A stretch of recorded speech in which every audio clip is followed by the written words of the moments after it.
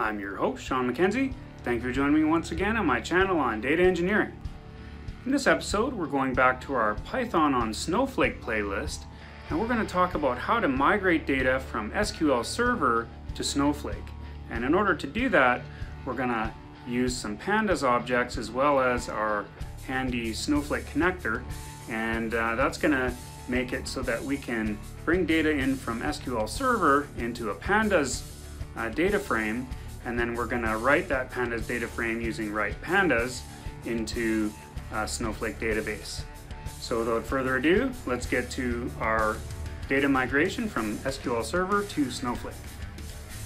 Interested in coaching or one-on-one help on your project? Make sure to check out my Patreon page. The link is in the description below.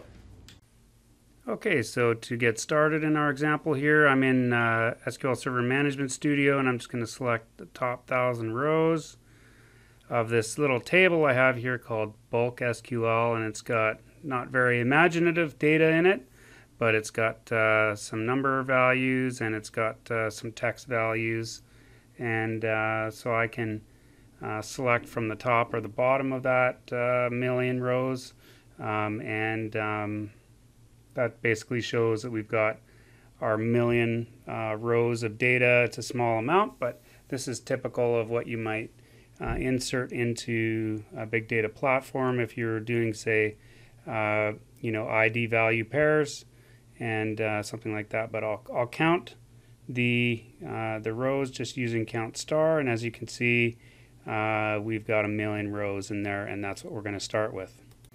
Okay, I'm just going to go ahead and grab this file that I've named already, and I'm going to start coding on that. And so the first thing I'm going to do is I'm going to grab our Snowflake connector, which is going to be our main means of talking to the Snowflake database.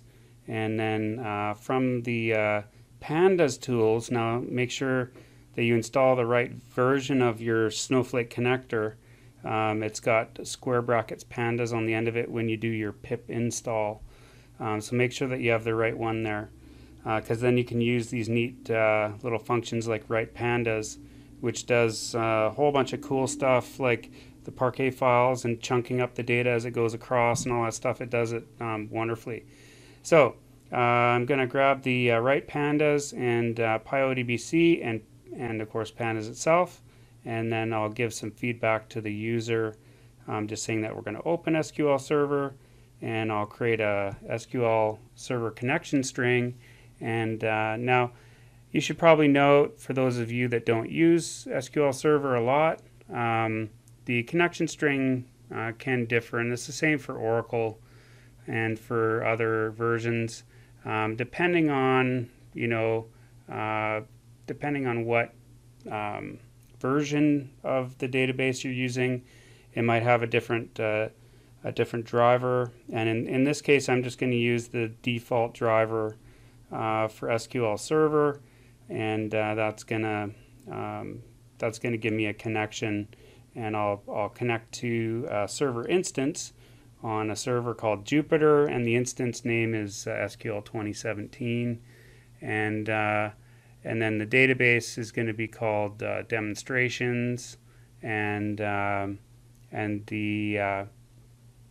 user ID will be demo user, and then the password is just a simple password that I made up that sort of works on this database only. And so once you've got your username and password in there and your connection string is ready, you can go ahead and you can sort of move on. So I'm just going to create a connection, and so I'll just say CNN is it's equal to pyo.connect, and that's going to give us our database connection to SQL Server, and that's going to be using ODBC. I'll use the CNN SQL as our argument for that, and then I'll print opened and give some feedback to the user, and then I'll close the same database connection, and then I'll print close. And so this will be our first test, just to check and see that we can open the SQL Server and that it'll run correctly. So if I look that over and save it, and then I can hit F5, and that's going to run that and just see that if we can connect to our SQL Server. Oh, I broke it already. I forgot a double quote. So this is pretty common.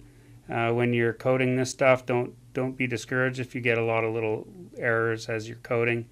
So there you go. Okay, so I hit F5 on there, and it opened the server and closed the connection, and so now we know that we've got our database connection, and we can move on to the next step here. So from there, I'll go, I'll do a quick test, and I'm going to create an SQL string, and I'll just say select top, say 100 star from the table, which is called bulk SQL, I believe, if I remember correctly. And so that'll get the top 100 rows. And if you're coming from other databases, this is similar to the limit statement or limit keyword, and it basically stops it at 100 so that we can just get a sample of the data that we want to see. And I'll do my data frame is equal to pandas pd.readSQL, and then I'll put in the SQL string and the connection, and then I'll print. Let's print off the head of that data frame. We'll grab the top 10 rows of that, and then just see what we get. When I click F5 here. So there we go. It opens up, connects to SQL Server, and there we go. We got the top 10 rows of our top 100, and then we took 10 of that when we printed, but we got all 100 into the data frame, and that's exactly what we wanted to see. So that's gonna sort of set us up to move on. So from there, what I'll do is I'm gonna erase the top 100, and I'll put the actual column names in just so that we can see what the columns are. So I'll put select number values and text values. That's the name of the columns in that table. And now we're going to get everything because I haven't put any where clause on there. And so I've got a data frame head and data frame tail, and then I'll go ahead and hit F5 and see what we get. Now it just sort of sits there. You can see it's opened SQL Server. And it's opened the connection, and now it's sort of sucking in the data all in one shot. Keep in mind that you can use the chunk size parameter for this. If you have a really big table, it'll do it in chunks for you, and that's super handy. It'll break the job up as the data frame is being populated, so that's something you might want to consider as well. So I'm just going to try and start my task manager here so I can see the performance and how much CPU. Oh, it's already done. Okay, so so there was no use in starting the performance monitor there. You can see it's grabbed the top and bottom, you can see, of that data frame. So it's got 1 million records in it. They're very simple records, but it's got 1 million of them, and we're going to go ahead and now that we know that we can get our data frame out, we'll go ahead and we'll start working on the Snowflake side of it, because now we've got a data frame in memory, and it's great because now we can just use write pandas, and we're going to write that directly to a table. But first, we're going to create that Snowflake table because I don't think I have that table in my database that I created. So I'm just going to make an SQL string, and I'm just going to say create or replace table, and I guess I'll call it like 1 million, I don't know, 1 million example, and that should do it. And yeah, so this is going to get longer, I think, than I anticipated. So I'll go ahead and I'm just going to format this a little bit more nicely for our editor here. I'll add the string or the number values field, and that's going to be an integer, I guess, and then the second field will be it's going to be a string. Now the data types in Snowflake are a little bit different. In this case, I'm just adding an integer and a string, and I believe those get translated to something like number 380 and a varchar with a massive number behind it, in order to get the large amounts of data. But in this case, you can actually just say integer and string. So I'll say my text values column is going to be a string data type, and then that should do it for that for that create table statement. And once we've got that, we can go ahead and we're going to create our Snowflake connection. So just to go back over the statement, we're going to create or replace our table 1,000,000 example, and we're going to have the field number values as an integer and text values, which is a string, and that's going to create that in the database that we connect to in the schema that we're using. So we're going to actually set up the connection to Snowflake with all of that stuff included, because I typically, when I'm connecting to this guy here, or this database, I've been using the same kind of connection string each time, where I specify the warehouse and the schema and the database and that stuff. So if we run that create or replace, it's going to happen in this database here. So I'm going to paste that in, and then I'll clean up this formatting here a little bit. So as you can see, it's got the user, the password, the account name, the warehouse name, which we created in an earlier episode. You should go check out the early episodes of this playlist where I create the databases and the schema and all that stuff. Now we can connect using saying exactly where we want to be working in our connection. We don't have to go back and do the use database or use statements for each of those. So I'll put in my temporary password here that I created for this database and login, and so that should fix that one. So now you can see you've got your create statement, we've got a connection for Snowflake, and we've got a close statement for our which we're going to move back up to be with our SQL Server stuff, because we want that to close right after we get our data frame out. We want to close that connection to release any resources there. So I'll actually put a SQL Server closed. So now that's totally closed, and we can move on to our Snowflake stuff as we go down here.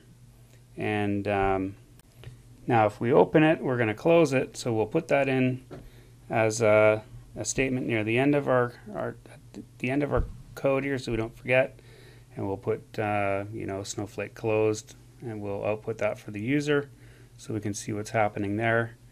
And then we can create our cursor, and we'll go cs is equal to cnn.cursor, and that's going to give us a cursor to run that SQL that we created up above. And for that, we'll go cs.execute SQL, and that's going to run that statement to execute our SQL and create the table. So I'll give some feedback to the user saying writing to Snowflake and Snowflake table, and that will show that we're moving on. We've created our table, and now what we can do is we can say we're going to get our return variables here, success, n chunks, which tells us how many chunks are being created, n rows, and underscore 4 is equal to write pandas, and then we'll put our arguments in for pandas. This is a really great little function that does all the work in behind the scenes with the Parquet files and everything. If you have something really big, it definitely optimizes everything, which is awesome. So we'll put in our connection, our data frame, the name of the table we want to create, or the name of the table we want to write to, and then also we'll put in our quote identifiers as false, and that's going to say we don't have any quote identifiers on that. So that's a great function, the write pandas, and you can actually print out after, if you want, on your own project, print out the success and the number of chunks and the rows that actually got written. We're going to test that out today, the rows, but you can actually print those out into the output as well if you want to. So we'll reuse our SQL string, and we'll say that it is select star from 1 million example, where the number values is less than, say, 11. That should give us 10 rows. And just as a test here, so we'll go cs.execute and our SQL string, and we'll create a new data frame called dataframe or df_results. And in order to fill that data frame, we're going to use the fetch pandas all, which is part of the pandas tools that I mentioned above.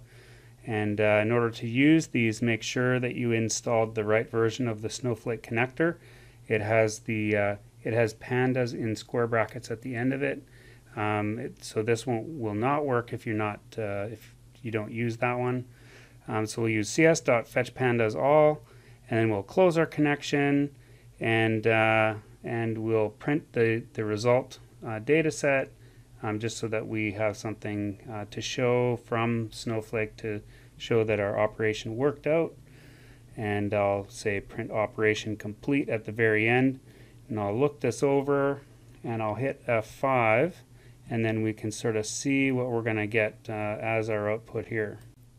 Okay, so I hit F5. I'm kind of expecting to get errors here because I kind of rushed through this. Let's see, we're opening SQL Server. It's opened, and it's create the Snowflake table. Looks like I tried to use a closed connection. I'm using the wrong connection. I needed to put SCNN. This is if you name your variables in a similar way, you could run into this. So you can see there I have to put an SCNN instead of the CNN, which I closed before. That's the connection for SQL Server. I want to actually use my Snowflake connection, so I fixed that. Hit F5. What else did we break? Oh, there we go. So cursor is closed again. Looks like I'm too crazy about closing connections. That one was a redundant close. You can see we have one in the third from the bottom there, so I'll save that, and we'll hit F5 again. And this time, open SQL Server. We got it open. There's our data. Writing to Snowflake. It looks like I spelled Snowflake wrong in the last row there while it's writing. And there we go. Okay, so that's the output from our Snowflake table. We were successfully able to migrate the data from SQL Server to Snowflake. So that is how you use Pandas and the Snowflake connector to migrate from SQL Server to Snowflake. Hope you enjoyed today's discussion on how to migrate data from SQL Server to Snowflake. If you like what you saw today, please give the video a thumbs up. Make sure to subscribe to the channel if you haven't subscribed yet. Click the bell when you see the bell, and put any questions or comments in the comment section below. Have a great day, have a safe day, and I'll catch you next time.